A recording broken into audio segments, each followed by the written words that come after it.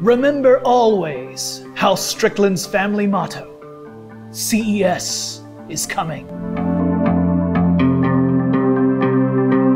CES, also known as the Consumer Electronics Show, is an enormous conference that gathers together manufacturers, retailers, industry analysts, and press to show off gadgets coming to stores in the near future and technologies being developed by some of the world's biggest companies. In 2015, it covered 2.2 million square feet in various convention halls and hotels in Las Vegas, Nevada. More than 170,000 people attended, and more than 3,600 companies had exhibits showing off their products. It's huge, but it didn't start out that way.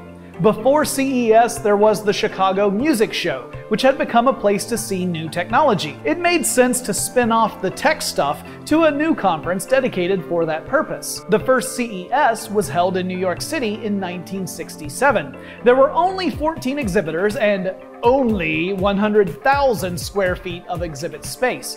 But it was a success, and the show grew year over year. It got so big that for almost 2 decades, there were 2 CES shows per year, one in the winter and one in summer. Las Vegas hosted the winter event and Chicago the summer. Eventually, the summer show outlived its usefulness, and now only the winter event remains. Lots of famous devices made their debut at CES. The VCR, the CD player, the DVD, the Xbox, and Blu-ray have all gotten the red carpet treatment over the years. It's also where we saw HD DVD fade into the void.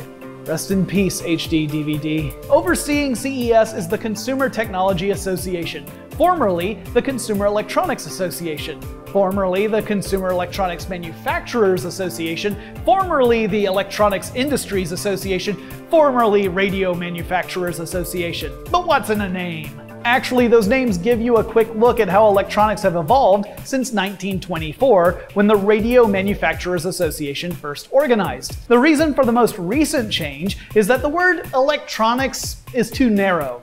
It's all about technology now. At CES, you'll still find traditional electronics, like radios and televisions, but other exhibitors include car manufacturers, like Ford and Toyota, which goes a bit beyond electronics. And then there are companies that develop wireless transmission technologies, like Zigbee, or the additive manufacturing 3D printer companies. The world has grown too large for a word as small as electronics. What will the 2016 show hold? Well, we're going to find out for ourselves. Make sure to check back at now.howstuffworks.com to see our coverage of CES. And don't forget, we cover everything else at Now too. So whether you're into robots or ridiculous history, you need to visit now.howstuffworks.com.